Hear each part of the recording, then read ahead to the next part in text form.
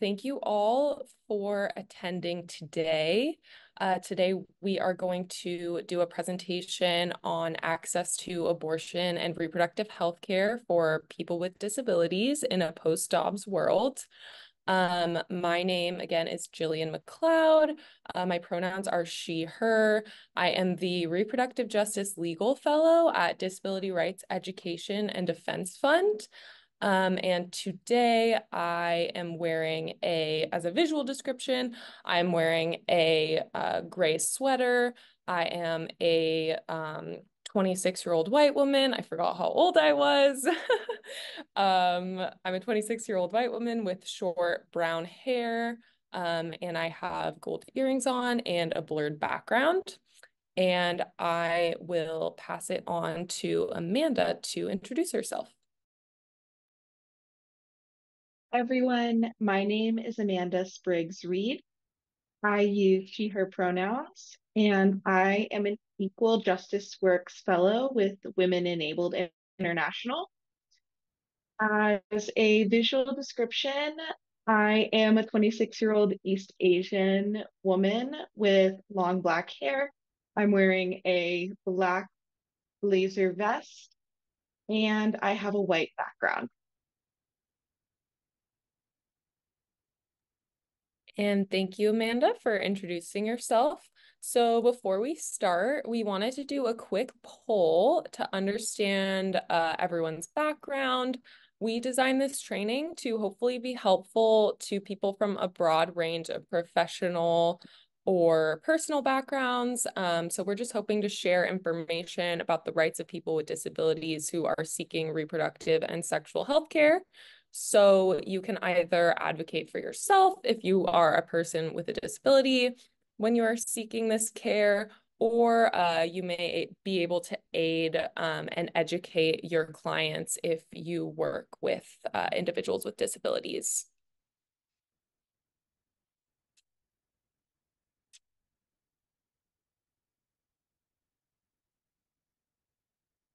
Okay. Thanks everyone for participating. It looks like we've got 28% are law students or legal interns, 5% are direct legal services attorneys, 24% are disability advocates, 19% are sexual and reproductive health advocates, and 22% are other. So thank you everyone for participating. And I will pass it to Amanda for moving on with the presentation. Jillian. So I'm going to go to the next slide. And first, I'm going to give people a second to look through the bullet points.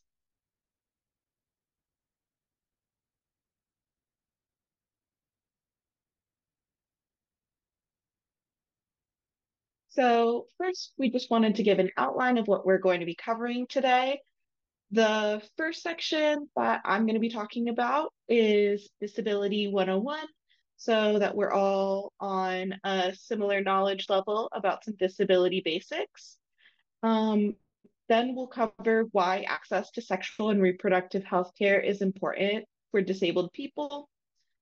We'll cover both the historical context and the current context of these issues for the disability community.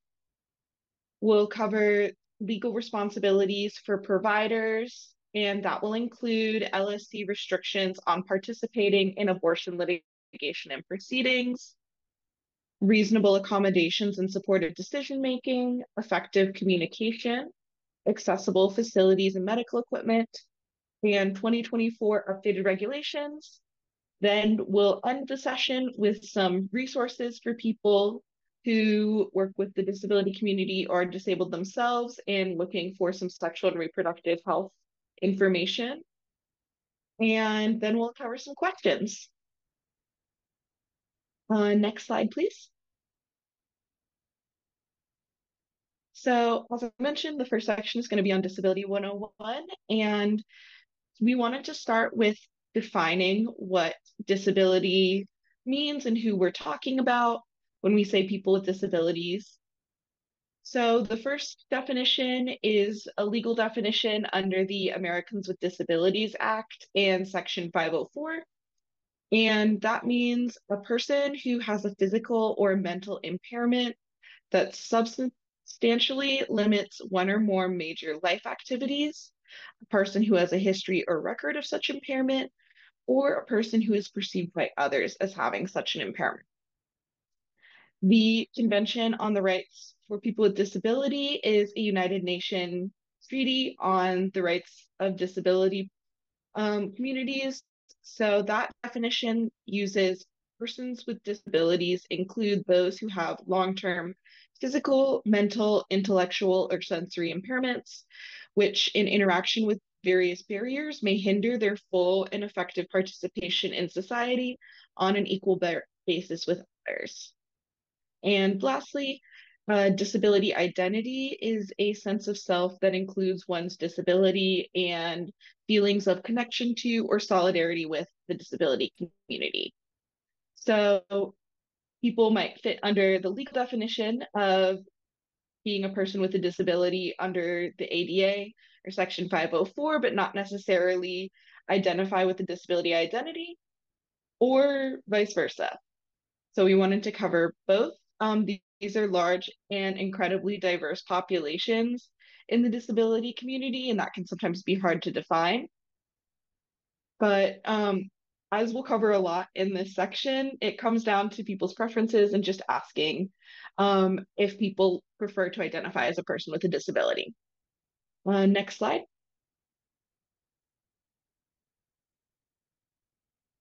I'll give people a second to read through some of the bullet points, and then we'll go over some terminology.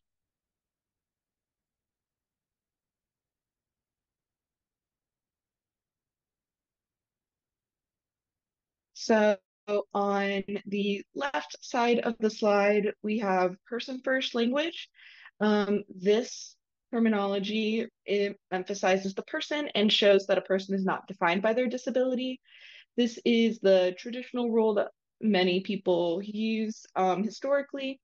It remains pretty common, especially for people with chronic illnesses and mental health or IDD. Examples of using this would be a person with a disability, a person with Down syndrome, or a person with epilepsy. On the right side of the slide, we have identity first language. So that emphasizes that disability and identity are intertwined, and it's preferred in certain communities among blind, deaf, and autistic people. So examples would be a disabled person, an autistic person, a deaf person, or a blind person. And if you're unsure what someone prefers, you can always just ask. In advocacy spaces, I know that Women Enabled and DREDIF will use the terms interchangeably so that both schools of thought are represented. Next slide. So some more terminology is boiled down to basically disability is not a bad word. So when you're trying to pick terminology, you're talking about the disability community, there's some terms that we don't use anymore or are offensive. So we don't use handicapped, and that is because it is outdated. Instead, you could use disabled or person with a disability. Similar with wheelchair bound or confined to a wheelchair, this has a negative connotation and is an inaccurate description. Wheelchairs are a mobility device and can be a tool for freedom. So instead, use a wheelchair user or person who uses a wheelchair. Differently abled, handy capable, or special are euphemisms that are condescending, and we don't use those anymore. Use disabled, person with a disability, name of the disability, such as like a person with CP or a person with an intellectual disability. Next slide. Continuing on, so instead of saying suffering from MS or an HIV victim or afflicted with epilepsy, don't use these terms. They're very negative and disempowering and othering for many people. Instead, use a neutral term like a person with MS or a person living with HIV. Disability slurs, I feel like that should be obvious not to use, but in that box, avoid those terms and just use person with a disability. They're offensive, they're rooted in eugenics and institutionalization.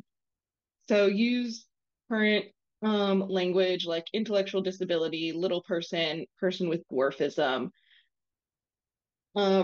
euphemisms like mind of a child. Instead of doing that, describe concretely the impacts of an intellectual or developmental disability on a person's functioning. Take care with using disability nouns.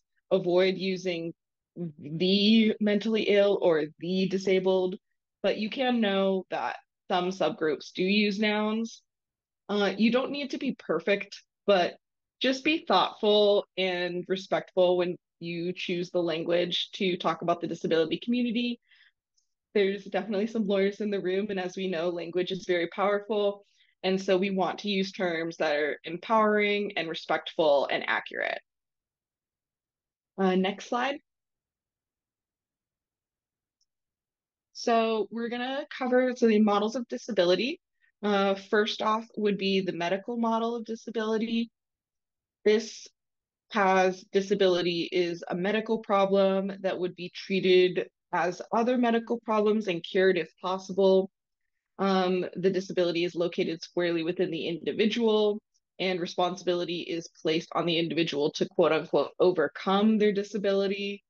A charity model of disability thinks of disability and people with disabilities as deserving our support and care as an act of charity. And an exception of people who are left out would be people that have stigmatized disabilities or who are viewed as causing their disability. And a charity model views people with disabilities as an object of charity, not empowered whole people. Both of these models are outdated and offensive and not empowering of the disability community or the principles of disability justice. So, next slide.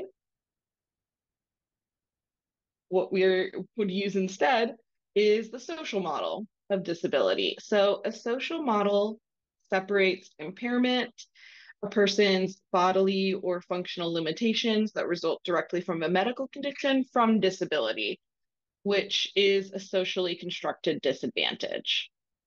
This disadvantage arises from multiple factors, including environmental, attitudinal, structural, and economic barriers. Foundational tenets of the social model is that impairment is no negative connotation and is just seen as a natural part of human diversity. Impairment cannot be used as an excuse to deny or restrict people's rights. It is everyone's responsibility to remove socially constructed barriers. People with disabilities need rights and justice, not charity, or to be cured with a medical model. Next slide, please. We also wanted to define ableism for people. Um, Ableism is discrimination, prejudice, or social prejudice against people with disabilities, and it manifests in various forms from individual attitudes towards systematic practices that disadvantage or discriminate against people with disabilities. So, some examples of ableism are attitudinal ableism. This is negative attitudes or stereotypes or assumptions about the capabilities and worth of people with disabilities. An example is believing that a person with a disability cannot be a good parent. That is a very harmful and negative stereotype and definitely not true. There are great parents with disabilities out there. Institutional ableism, as an example, are policies, practices, and societal structures that disadvantage people with disabilities. So, an example of that would be lack of medical school training on treating patients with disabilities. And this structural oversight in medical training results in harms and medical bias against people with disabilities. To go to the next slide, We'll also cover accessibility versus reasonable accommodations. So, accessibility is the degree to which a product, device, service, or environment is available to as many people as possible. True accessibility occurs when a space is always 100% of the time welcoming to people with disabilities versus reasonable accommodations. And accommodations are adaptations that are made to environments, programs, policies, and or technology upon the request of the individual with a disability without imposing a disproportionate or undue burden. We'll talk about reasonable accommodations a lot more later in the webinar, but accessibility is related to groups and having a space or service be accessible to everyone without putting it on the disabled person to ask for access. Whereas a reasonable accommodation is related to the individual, and those accommodations can vary by person to person, but it's put on the individual to ask to get that, to make a service or a space accessible to them. So this is similar to the contrast between disability rights versus disability justice. Disability rights are some involve like the legal rights and laws that protect disabled people, whereas justice is a little bit more of a holistic vision for the disability community. If we go to the next slide, we're going to cover the principles of disability justice.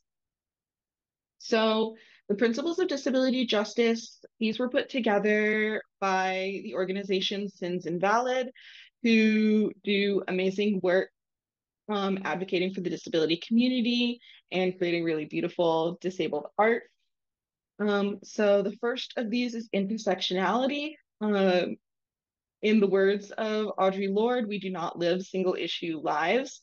So ableism coupled with white supremacy supported by capitalism, underscored by heteropatriarchy, render the vast majority of the world invalid. All issues and social justice interconnect, and having a holistic view of justice is very important to achieve the vision of disability justice. The principle of leaderships of those most impacted. We are led by those who know the most about these systems. So the voices that we should be highlighting in the disability justice movement are the members of the disability community who are most impacted by these issues and have the most lived experience with them. Anti-capitalist politics. So in an economy that sees land and humans as components of profit, and anti-capitalist politic challenges that view of productivity and the devaluation of non-conforming minds and bodies. Commitment to cross-movement organizing. Shifting how social justice movements understand disability and contextualize ableism. Disability lends itself to politics of alliance. So similar to intersectionality, working together to realize disability justice with other social movements. Recognizing wholeness. People have inherent worth outside of commodity and capitalist notions of productivity. Each person is full of history and life experience. Sustainability, pacing ourselves individually and collectively to be sustained in the long term. Our embodied experiences guide us toward ongoing justice and liberation. Commitment to cross-disability solidarity. We honor the insights and participation of all of our community members, knowing that isolation undermines collective liberation. So the diversity of the disability community is broad, but we should be realizing disability justice for everyone. Interdependence, we meet each other's needs as we build toward liberation, knowing that state solutions inevitably extend into further control over lives. Collective access, bringing flexibility and creative nuance that goes beyond an able-bodied or able-minded normativity to be in community with one another. Collective liberation, no body or mind can be left behind. Um, in the disability justice movement, we should be moving together to accomplish the revolution that we require together.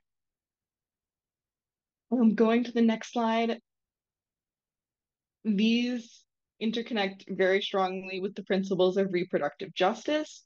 Reproductive, these like reproductive justice was coined similarly to by Sister Song, which is a Black-led reproductive justice organization in the South in the United States, in Atlanta.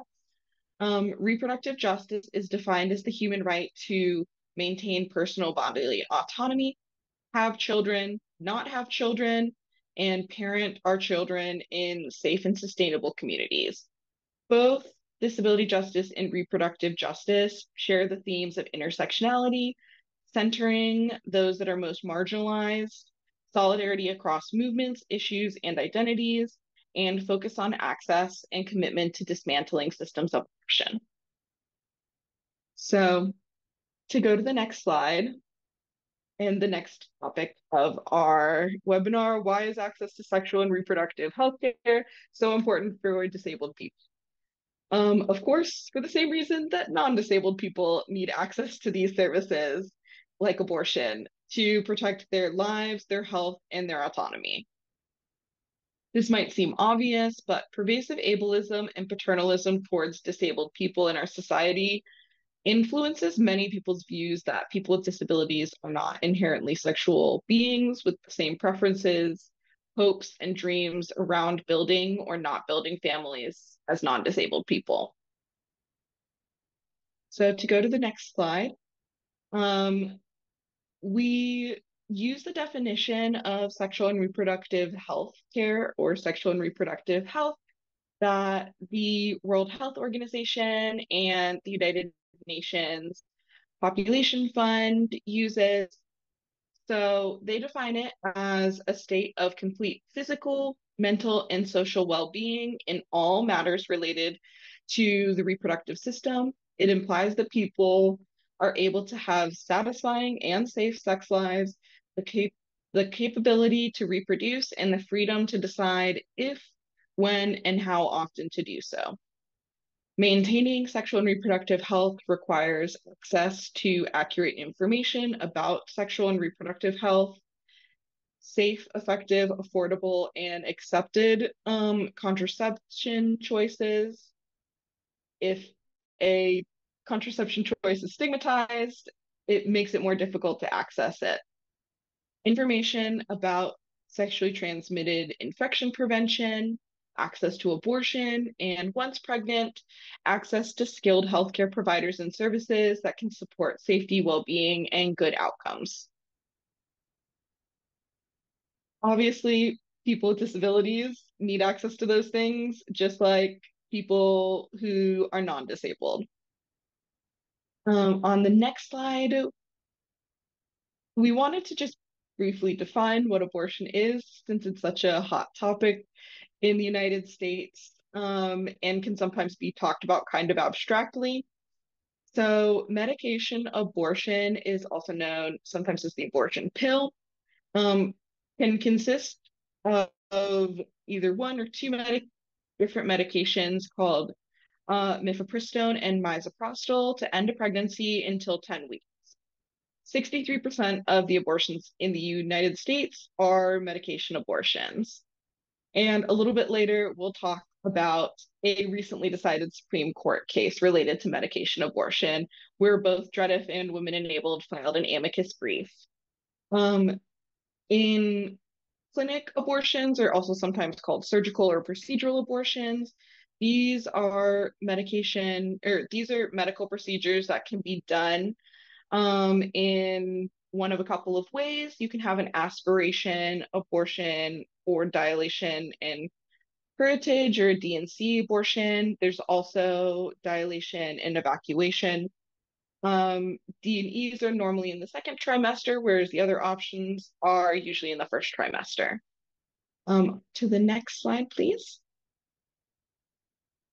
And so some important statistics about why SRH healthcare is so important for the disability community. Um, People with disabilities have similar rates of sexual activity in pregnancy as non-disabled people. Disabled people have similar fertility desires as non-disabled people. Disabled people are less likely to receive comprehensive sex education as non-disabled people. And in another study, women with disabilities were significantly more likely to experience reproductive coercion or sexual violence than non-disabled people. And to continue that in the next slide, um, disabled people are less likely to receive cervical and cancer screenings, prenatal care, and family planning services than non-disabled people. And pregnant people with disabilities are at a higher risk for nearly all adverse outcomes during pregnancy, including 6 times the risk for thrombolism, nearly 4 times the risk for cardiovascular events, 3 times the risk for infection, and 2 times the risk for severe preeclampsia. People with disabilities are also 11 times more likely to die during childbirth than those without disabilities. Of course, people with disabilities can have fully safe and happy pregnancies, and this slide is not meant to imply that pregnancy is less desirable or possible with people with disabilities.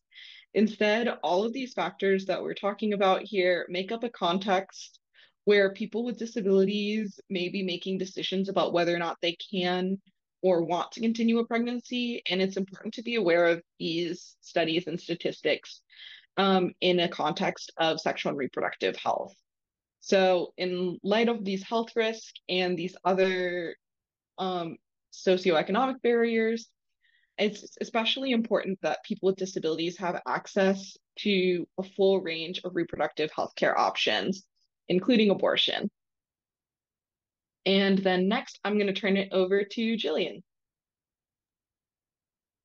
Hi, everyone. I also wanted to note that Fabiola noted in the Q&A or the chat that medication abortion can also be provided in clinics. So I just wanted to note that before I start, but we'll move on to the next slide for historical context. And it's important for us to discuss this historical context in terms of the access to sexual and reproductive health care for people with disabilities in the United States, because this history informs the ways that people with disabilities interact with the healthcare system today. Next slide. So one piece of this historical context is the Buck versus Bell Supreme Court case, which was decided in 1927. And in this Supreme Court case, the court held that the feeble-minded, quote unquote, could be sterilized against their will for the, quote, protection and health of the state, unquote. Justice Holmes also wrote, quote, 3 generations of imbeciles are enough, unquote. And unfortunately, Buck has never been explicitly repealed. Obviously, as you all saw in our discussion about language and terminology, this terminology is extremely ableist and is rooted in eugenics. And after Buck, 70,000 Americans were forcibly sterilized, and the practice continues in some states today. Women of color were more likely to be involuntarily sterilized than white women. And 31 states and Washington, D.C. still have laws on the books that allow for sterilizations. And here on the slide, we have a photo of the plaintiff in this case, Carrie Buck. She's the one with the short, dark hair, and she's next to her mother, Emma Buck. And Carrie was forcibly institutionalized, and her institution attempted to sterilize her against her will, and the court held that that was constitutional. Next slide. Other eugenic policies adopted in the United States during the 20th century include forced institutionalization and segregation, which is still occurring in some contexts today. Limitations on the ability of people with disabilities to get married and have sex before the age of 45, which were an attempt to essentially prevent people with disabilities from procreating and having children. And to some extent, people with disabilities still do not have marriage equality because many people with disabilities rely on SSI in order to receive their life-supporting or life-sustaining care. And there are income limits on SSI eligibility. So people with disabilities, if they were to marry their partner, would sometimes lose access to that life-sustaining care because with their partner's income, they would no longer be eligible. So people with disabilities still do not have marriage equality today.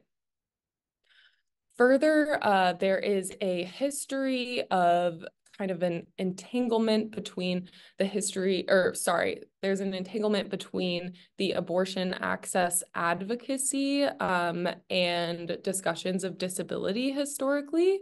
So in the pro-choice movement in the 1960s and 70s, disability was used as a major justification for people needing access to abortion care. And much of this rhetoric was ableist in that it assumed that disability was an inherently bad thing, or that the quality of life of all people with disabilities was automatically worse. And of course, it is essential to support the bodily autonomy of pregnant people, but using this ableist rhetoric to do that is not the answer. And more recently, the anti-choice camp has co-opted the language of disability rights to argue for restricting access to abortion care. But this still prevents people from exercising their bodily autonomy.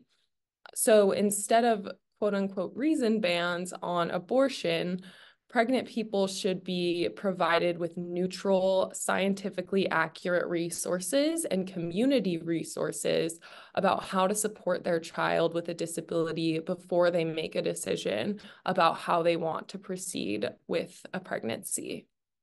Next slide. And next, we'll talk a little bit about the current context of access to reproductive and sexual health today for people with disabilities. Next slide. So first, we'll do a bit of an overview of the Supreme Court cases that affect the legal landscape of abortion access today, because this is closely related and part of sexual and reproductive health care access. So in 2022, the court decided Dobbs versus Jackson Women's Health Organization, which stripped Americans of their federal constitutional privacy right to an abortion. And currently, 3 million women with disabilities live in states that have banned or are likely to ban abortion since Dobbs.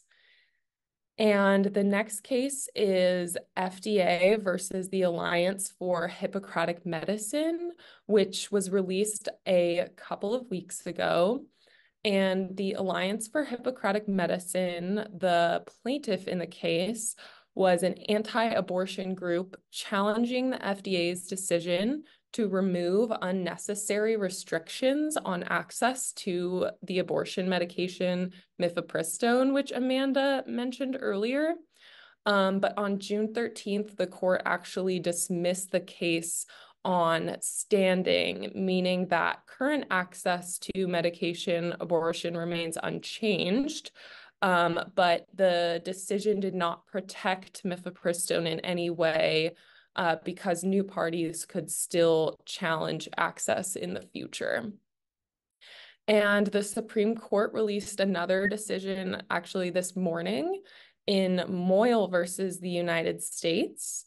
And the legal issue in that case was whether a federal law called EMTALA, or the Emergency Treatment and Labor Act, preempts or overrides state abortion bans. And the court actually dismissed the case today for being quote unquote improvidently granted, and sent it back to the lower courts to decide the issue on the merits. And so this was still in some ways a bit of a harmful decision because although the court essentially dismissed the case, and didn't further limit access, they kicked the issue down the road. And yeah, essentially they kicked the issue down the road, and several of the conservative justices showed a lot of disdain for abortion advocates and people who need access to abortion care. Justice Jackson wrote in her dissent, quote, "Today's decision is not a victory for pregnant patients in Idaho. It is a delay. While this court dawdles and the country waits, pregnant people experiencing medical conditions remain in a precarious position as their doctors are kept in the dark about what the law requires. The court had a chance to bring clarity and certainty to this tragic situation, and we have squandered it." Next slide. And next, we'll talk a little bit about socioeconomic barriers that people with disabilities face when seeking sexual and reproductive health care. So the cost of an abortion and sometimes the necessary travel to the appointment can be prohibitive for many patients. And people with disabilities are 2 times more likely to live below the federal poverty line than non-disabled people. They're also 3 times more likely to be unemployed. And these disparities are worse for people of color. So Black people with disabilities are almost 55% more likely to live below the poverty line compared to white people with disabilities. And among Black and Latino people with disabilities, there's also a 50% higher unemployment rate than white people with disabilities. In addition, 1 in 10 people with disabilities lack health insurance, which can contribute to the cost of an abortion being prohibitive. And even if someone has insurance, if they have federally funded insurance, things like the Hyde Amendment can actually still limit coverage and cause them to not have insurance coverage for an abortion. And we'll talk about that a little more later. And next slide. Next, travel barriers are a huge problem for people with disabilities. As I mentioned previously, 3 million disabled women of reproductive age, which is about 52.3% of all disabled women in the US, live in the 26 states that banned or are likely to ban abortion since Dobbs. Some common transportation barriers that people with disabilities face are needing to rely on others for transportation, which can sometimes cause privacy problems if that person does not want to disclose to others that they're interested in having an abortion or that they're seeking contraceptive help. And in addition, public transit can be very inaccessible for some people, and paratransit services can be insufficient. So paratransit services are often underfunded. People report having their paratransit drivers coming late to pick them up, which can be a problem in terms of getting to an appointment at a particular time. In addition, paratransit doesn't often travel across county lines. So if you need to get to an appointment in a different county or in a different state, that's not an option. And in addition, inaccessible rideshare services are a problem. So discrimination against people who have service animals is a big problem for rideshare services. And some rideshare services may not be accessible to people who use mobility aids, like wheelchair users. In addition, air travel can be inaccessible and very expensive. And all of these barriers compound and can result in less access to care. So people with disabilities are more likely to report experiencing logistical barriers like arranging transportation to a reproductive health care appointment than non-disabled people. And that rate is 50.7% of disabled people versus 29.7% of people without disabilities face logistical barriers. And next slide. Next, we'll talk a little bit about health systems barriers, which can impact access to care. So until November, people with disabilities were generally not included as a disparity group in federally funded research on health disparities. So this meant that there was less of an understanding about the barriers that people with disabilities faced, and therefore potentially less funding to help overcome those barriers or help address those barriers. And people with disabilities were designated as a health disparities population very recently in 2023. In addition, ADA compliance enforcement is lacking. And also, federal insurance like Medicare or Medicaid can cause problems with access to sexual and reproductive health care. So 58% of people with disabilities under the age of 65 rely on federal insurance, which is Medicare or Medicaid, compared to only 14% of people under the age of 65 without a disability. And this translates to about 900,000 pregnancy-capable people on Medicare who have a disability. And 29% of these people rely on Medicare alone.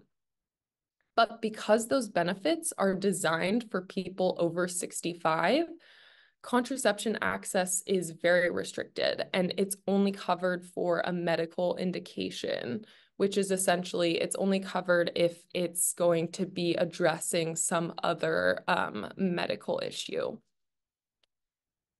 And I know some of you may be familiar with the Hyde Amendment, but the Hyde Amendment also prohibits the use of federal funds in the provision of abortion care unless the life of the mother is in danger or the result of rape or incest.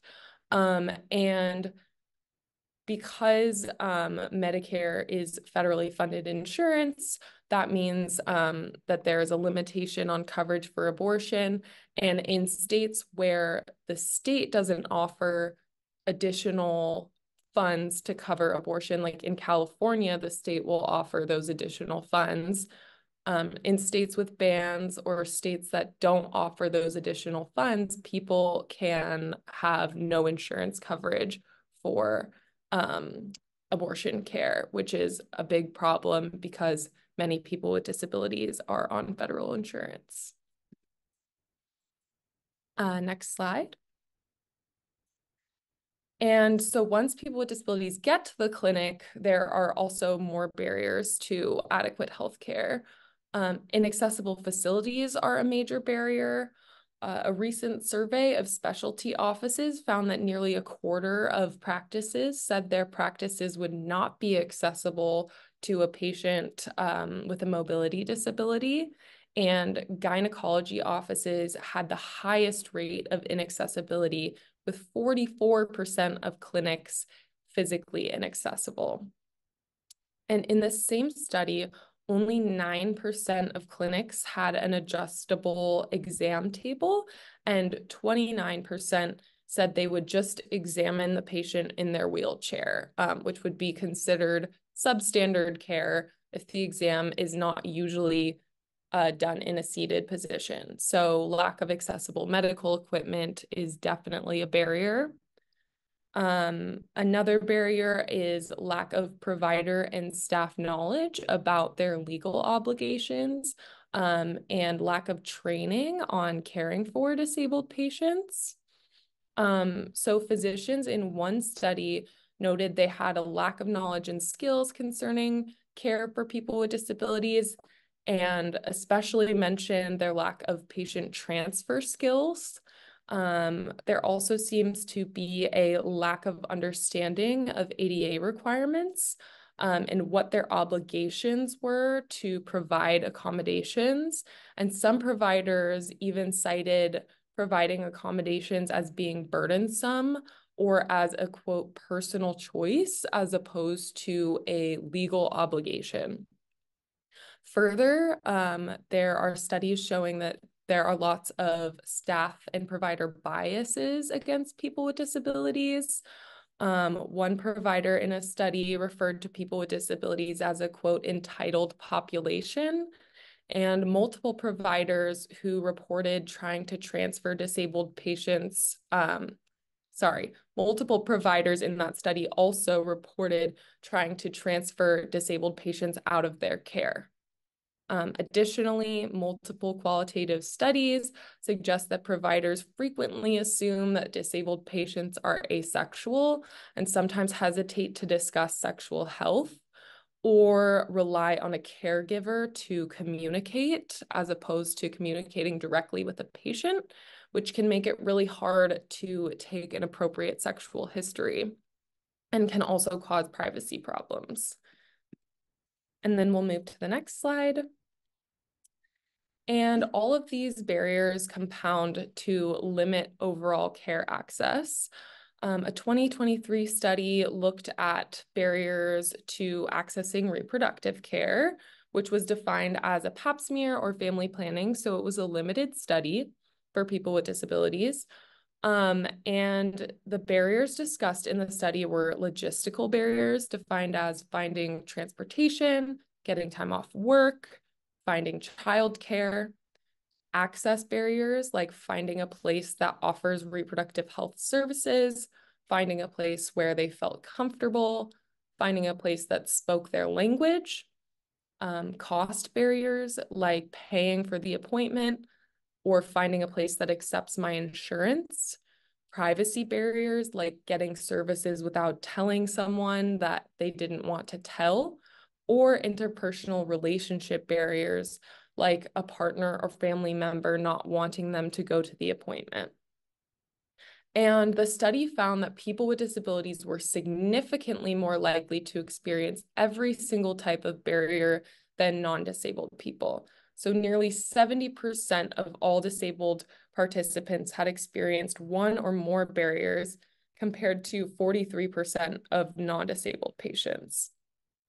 And unfortunately, there are a lack of studies on the barriers that people with disabilities face when seeking abortion care specifically, but DREDF and Women Enabled International are currently facilitating a survey of people with disabilities who have sought abortion care to try to better understand this landscape and also try to develop guidance documents for providers to help increase access to care for people with disabilities. And we will drop a link to that survey in the chat if you're interested in taking it, or if you're interested in sharing it with anyone you know. Next slide. So next we'll talk about the legal responsibilities of healthcare providers when providing sexual and reproductive healthcare. So it's helpful for you to understand these legal responsibilities so that if you are a person with a disability, you can better advocate for yourself by understanding your rights, or if you're an advocate or lawyer who works with people with disabilities, you can inform them of their rights and help facilitate their access to care.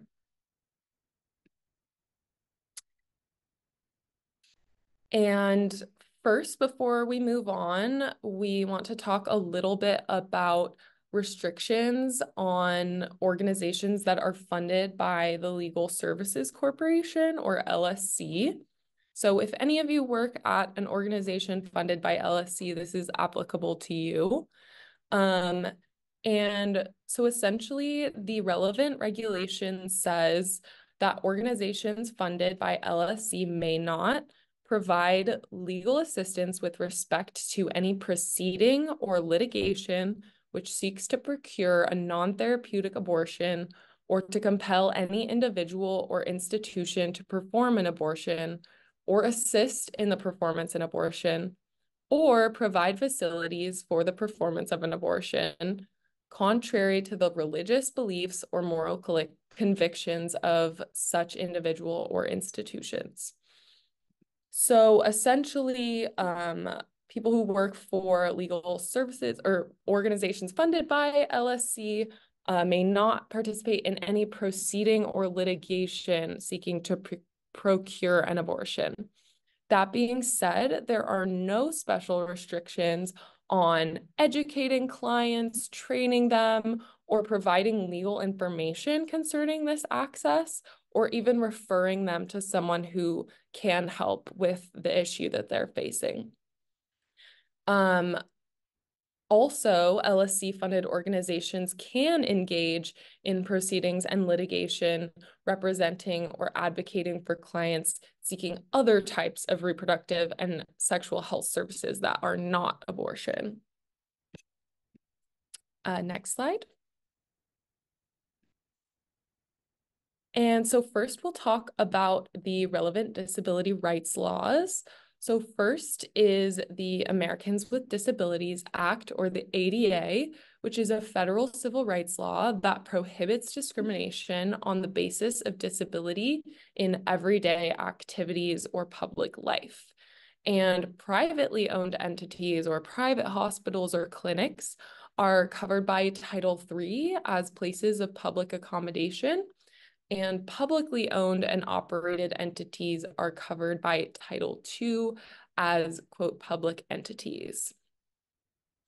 And Section 504 of the Rehabilitation Act of 1973, or for short, Section 504, is a federal law that prohibits discrimination on the basis of disability by employers and organizations that receive federal financial assistance. And further, Section 1557 of the Affordable Care Act, or for short, Section 1557, is a federal law that prohibits discrimination on the basis of race, color, national origin, age, disability, or sex in health programs or activities that receive federal financial assistance. So, for example, if a clinic receives Medicaid or Medicare funding, they can be covered under multiple of these disability rights laws. Next slide. So a sexual or reproductive health clinic has essentially three different buckets of responsibilities in terms of providing care to people with disabilities. The ADA Section 1557 and Section 504 generally prohibit discrimination against people with disabilities and require medical providers to make their services and programs available in an accessible manner. And this can include, first, providing reasonable accommodations, second, ensuring effective communication, and third, having accessible facilities and equipment. Next slide. So first, what are reasonable accommodations? The definition of a reasonable accommodation is a change to the usual way of doing things to include people with disabilities and provide equal opportunity for them to benefit from your services or from the clinic's services. And it is discrimination to fail to provide reasonable accommodations to disabled patients unless doing so will fundamentally alter the nature of the services or benefits provided or result in a quote unquote undue burden. So a fundamental alteration and an undue burden are kind of terms of art. But a fundamental alteration is essentially something that changes the essential nature of the program or service or activity. And an undue burden is a significant difficulty or expense. So both are generally a pretty high bar. Also, undue burden is considered in light of an entity's entire budget. So that contributes to why that can be a high bar for a clinic to reach when arguing that they don't have to offer reasonable accommodations. Next slide, please. And this slide has a non-exhaustive list of pretty much of a number of reasonable accommodations, but pretty much anything could be considered reasonable is a possible reasonable accommodation. And a patient is an expert in their needs and what accommodation will make services most accessible to them. So some examples of common reasonable accommodations in this context are reserving additional time for an appointment. This can allow time for physically transferring a patient from their wheelchair onto an exam table, for example. It can allow time for engaging with interpreters or for checking understanding.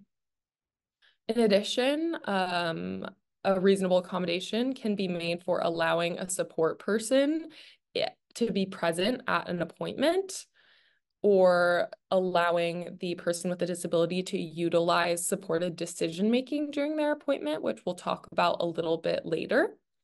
In addition, providers can perform pelvic exams in alternative positions. Providers can move items that might block the path of travel for a wheelchair user. In addition, providers can reserve an appointment room that has accessible equipment. They can allow time for breaks during the appointment. They can turn down the brightness of exam room lights if someone has sensory sensitivities. They can also provide a written outline of the information being discussed in the appointment to help the person understand. Or they can also wear a mask if the patient requests one, if that's not already their basic policy.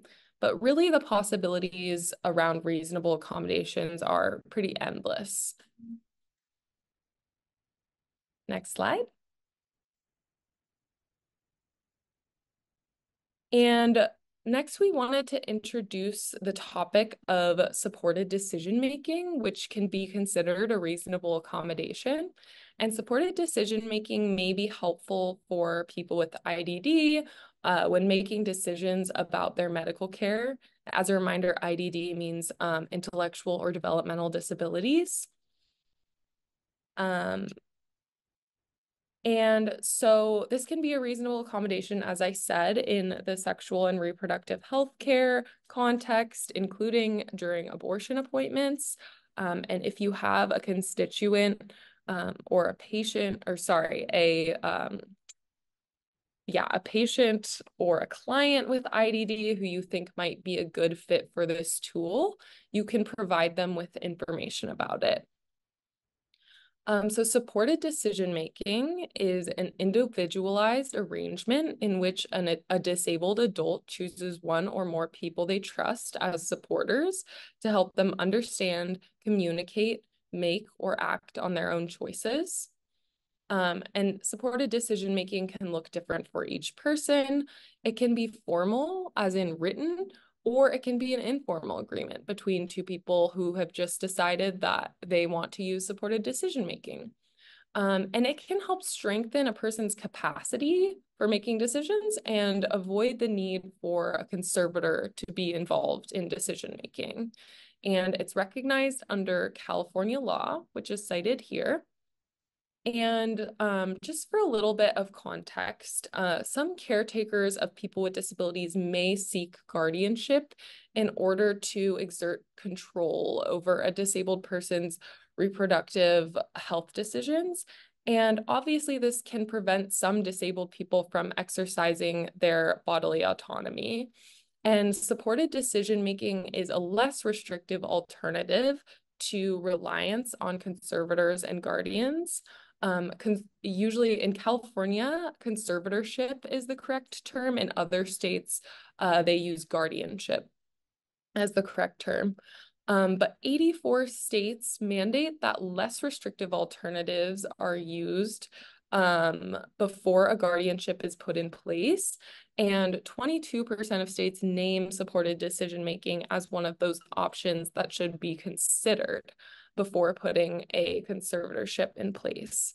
So it's good to be aware of this tool and not assume that a person with a disability needs a conservator to be involved in their decision-making. Next slide, please. So this slide is a comparison between supported decision-making and conservatorship. And during this supported decision-making, a disabled person makes their own choices, but receives help from supporters in the process. And the disabled person chooses their own supporters, and supported decision-making can help strengthen their capacity to make these decisions on their own and avoid the need for a conservatorship. And this is compared with a conservatorship, where a conservator makes the choices for the person with the disability, sometimes without consulting them. The conservator is appointed by the court and can only be removed by a court, and the conservator's decisions must be approved by a court. Next slide, please. And because this is closely related to the topic of capacity, we wanted to talk a little bit about capacity. And really, capacity is a spectrum. It's not a yes or no question. It can change with context, topic, emotional, and physical state. An individual may have capacity to make medical or mental health decisions without understanding every single aspect of a diagnosis or a treatment. And capacity is flexible and it can be strengthened by things like plain language, reasonable accommodations, supported decision-making. And really, capacity to make decisions should be assessed with the person's preferred supports in place. Next slide, thank you. And who can benefit from supported decision-making? Really, anyone can benefit from supported decision-making. When you think about it, we all talk to people that we trust when we're making important decisions. But supported decision-making may be especially helpful for people who need additional help with identifying and weighing options, understanding the risks and benefits of those options, choosing between them, communicating their choice, or acting on their choice. And it's important to remember that a person who has a guardian or conservator in a different part of their life, for example, their finances, may still be competent to make decisions about their medical care with or without support through supported decision-making or some other mode of support. Next slide, please. So next we'll move on to the second bucket of requirements for providers offering care to people with disabilities, and that is effective communication. So under the ADA, Section 504 and Section 1557, medical providers are required to ensure effective communication with disabled patients. And this may include the provision of auxiliary aids and services. So ensuring effective communication may require qualified interpreters, which can be done in person or through video remote interpreting or VRI, real-time captioning, particularly for video telemedicine, assistive listening devices and systems like a hearing loop or a pocket talker. Effective communication can also be ensured through offering written materials in alternative formats, such as Braille materials or large print materials.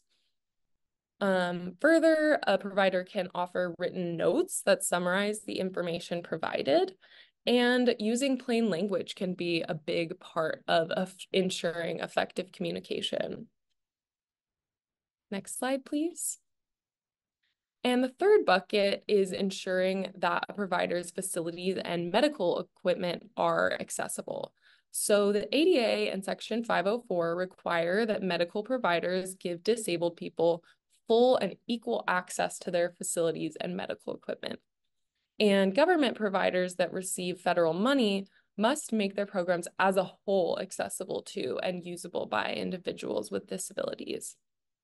And non-discrimination in this area includes removing architectural barriers and acquiring accessible medical equipment, which is now required under the new Section 504 regulations, which Amanda will go over in a couple of minutes. And further, where barrier removal would be an undue burden, like we discussed previously, a provider is required to make services available through alternative locations or methods. So that might look like, for example, if a provider's services can be offered via telemedicine, and that would offer an equal opportunity for a person with a disability. If their facilities are inaccessible and it would be an undue burden to make their facilities accessible, video telemedicine could be an option for providing an alternative method. Next slide, please. And I'll hand it back over to Amanda. Everyone, I will give you guys a second to look over this slides. The new regulations have a lot of new information on them.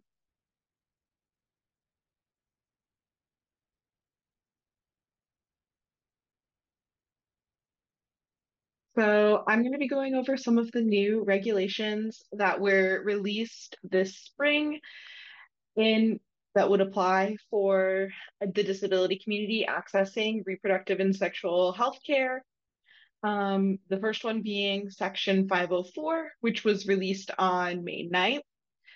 And that will go into effect July of this year. So part of these new provisions prohibit the provision, denial, or limitation of medical treatment based on bias, stereotypes about an individual's disability.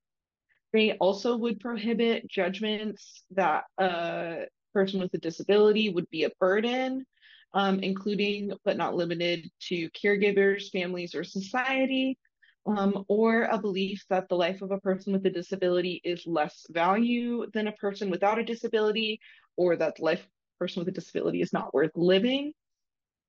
In practice, this can look like, for example, it's prohibited for a provider to deny someone STI screenings or contraceptive methods if they normally would be providing those same services to a person without a disability because of a stigmatized or stereotyping belief about person with a disability's sexual activity. The regulations also prohibit discrimination in child welfare, which includes decisions based on stereotypes or generalizations about a child with a disability, or that a parent or caregiver with a disability cannot safely care for a child. Then the regulations also update web, kiosk, and mobile accessibility requirements. So for web accessibility, the final rule defines what accessibility means for websites and mobile applications and requires compliance with specific technical standards, which are the Web Content Accessibility Guidelines. And that requirement begins in May 11th, 2026 for people that have 15 or more employees, and by May 10th, 2027 for organizations that have fewer than 15 employees. This is especially important for telehealth provision of sexual and reproductive health care. Telehealth platforms need to be accessible. The new regulations also incorporate the U.S. Access Board's 2017 standards for accessible medical equipment or medical diagnostic equipment. That is required to go into effect For newly acquired MDE, if the covered entity uses MDE, then 10% of the units, being no less than one, must meet the standard. And within 2 years, covered entities must have at least one exam table and one weight scale that meet the standards, provided that they use that type of equipment. And that could include reproductive healthcare clinics. Um, some other re some other parts of the regulations that have been updated that are not on the scale, just to go over super quickly because the regulations are very long and excitingly in depth. Um, Mobility devices recipients must allow the use of wheelchairs and manually powered mobility aids. Um, it has updated service animals. Recipients must permit the use of trained service animals except under certain limited circumstances. All of these regulations will hopefully result in much better experiences for people with disabilities interacting with the medical system and with providers that are more accessible. Next slide. The next regulation I'm going to be talking about is the new Section 1557 regulation. So on April 26, HHS has finalized their rule for non-discrimination in health programs and activities that goes into effect July 5th. This requires covered healthcare providers, insurers, grantees, and others to let people know that language assistance and accessibility services are available to patients at no cost. And covered entities are also required to train their staff on these policies and procedures. So, like we talked about earlier, one of the barriers is that sometimes providers are not even aware or understand their obligations. And the new 1557 regulations will require these providers to train their staff and make people aware that these services are available.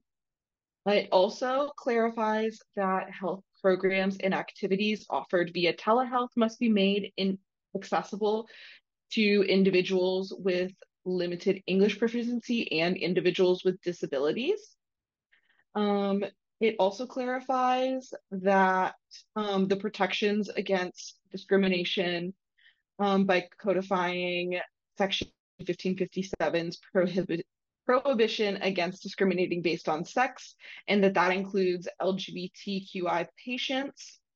It also clarifies that sex discrimination includes discrimination on the basis of sex stereotypes, such as sex characteristics, including intersex traits and pregnancy or related conditions. So discrimination on the basis of pregnancy is not allowed. There are also updates to applying these non-discrimination protections to patient care decision support tools in the healthcare sphere, and that can include the use of artificial intelligence and machine learning. Things like patient care decision support tools can include things like brochures even. These need to be accessible to patients so that they can make informed decisions about their healthcare with their doctors.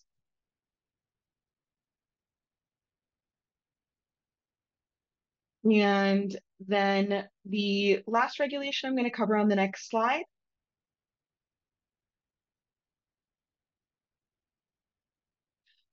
This last one is the new HIPAA regulations. On April 22nd, HHS released a finalized rule for the HIPAA privacy rule to support reproductive healthcare privacy, and it went into effect this week on June 25th. This prohibits the use or disclosure of protected healthcare information by a covered healthcare provider, health plan, or health clearinghouse, or their business associates for the following activities. So these covered entities cannot provide protected healthcare information to conduct a criminal, civil, or administrative investigation into or to impose criminal, civil, or administrative liability on any person for the mere act of seeking, obtaining, providing, or facilitating reproductive health care, where such health care is lawful under the circumstances in which it was provided, or the identification of any person for the purpose of conducting such investigation or imposing liability. That's very long. So, to give a concrete example of that, if a patient were to travel out of state to receive abortion care in a state where abortion is legal, in that person's home state, a law enforcement officer could not investigate the person who obtained the out of state abortion by subpoenaing that doctor that was out of state. Um, the healthcare provider does not have an obligation to disclose protected healthcare information about that person's abortion procedure because it was lawful in the state where the person obtained. Um, Also importantly, the regulation creates a presumption that reproductive health care provided by a person that was not the covered entity was receiving the request was lawful.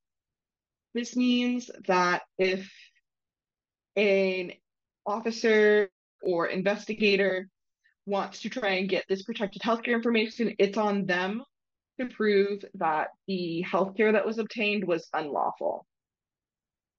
Unfortunately, this regulation doesn't cover some circumstances of pregnancy criminalization that are very common, such as criminalization for substance use during a pregnancy. Um, it also does not cover protected healthcare information when a person potentially had a self-managed abortion. It's unclear if that would be covered under the term of lawful.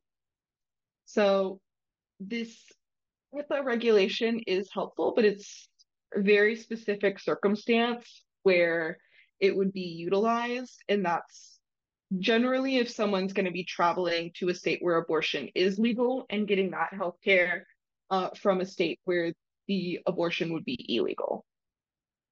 And at the bottom of these slides is the citation for these regulations.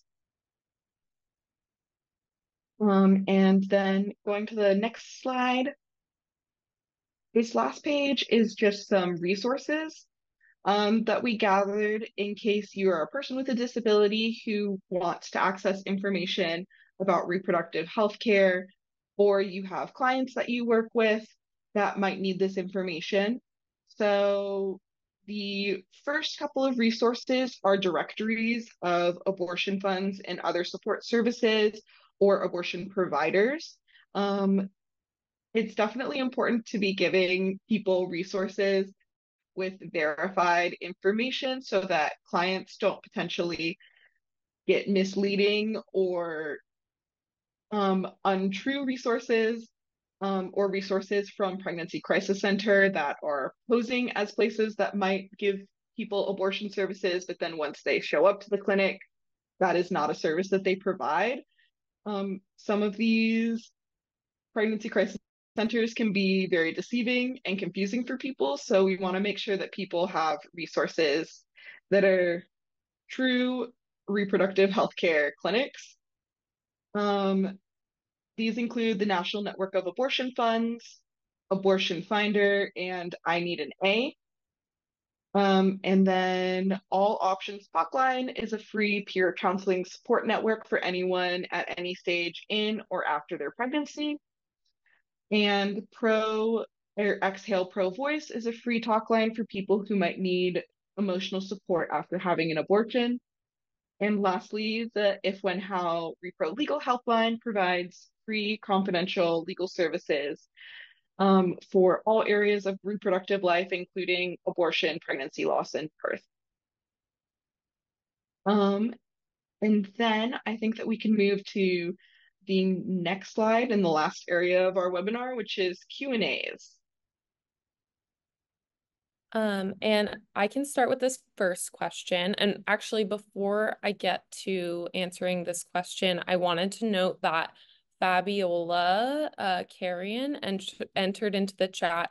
Thanks so much for your work on this panel. Just sending this to the hosts and panelists to generally suggest using more gender neutral language and to avoid using terms like mothers, which people seeking abortions don't always consider themselves to be.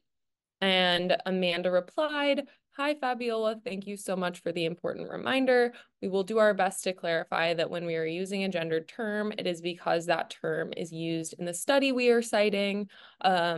And we agree about the importance of gender neutral language. Definitely agree about avoiding terms like mother, and that all people who utilize these services, regardless of gender." So thank you, Fabiola, for raising that. Apologies for not clarifying that earlier.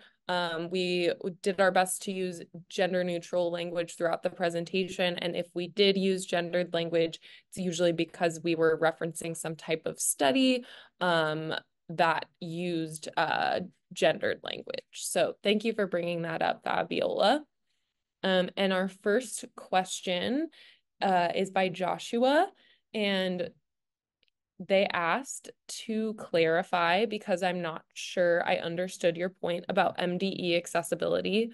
A portion of all newly acquired MDE must be accessible, but of existing MBEs within facilities, only weight scales and examining tables must be retrofitted so they can be accessible. So I can answer this. Essentially, the regulations are definitely a little bit wordy and confusing, but going forward after July 8th, 2024, if a provider's office acquires a new piece of medical diagnostic equipment, all of the pieces that they acquire must be accessible until they reach a certain scoping requirement. So for facilities that specialize in treating mobility disabilities or treating mobility conditions, 20% of their MDE of each type must be accessible. But if they're a facility that doesn't specialize in treating mobility disabilities, only 10% of their general medical diagnostic equipment of each type must be accessible. So until they reach that point, each new piece of equipment that they acquire must be accessible. But the problem with this is that there isn't necessarily a compliance deadline for all types of MDE. So, for example, if a provider doesn't replace their mammography machine, sorry, I always have trouble with that word, but their machine for doing mammograms, if they don't replace that for the next 5 years, then they're not required to have it be accessible because they haven't acquired a new piece yet. But for exam tables and weight scales, providers who use exam tables and weight scales must acquire at least one of each by July 8th, 2026. So there is a compliance deadline for exam tables and for weight scales. So hopefully that answers your question. Are there any other questions?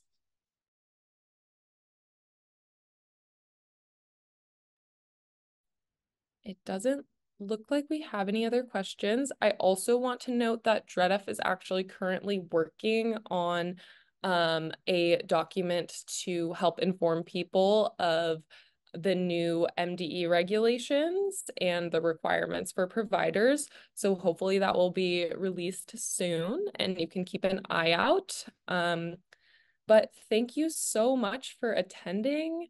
If you'd like to contact either Amanda or I, please feel free. And thank you so much to our interpreters as well, and to my co-presenter, Amanda. Thank you all so much for joining. It was so great being able to talk with all of you.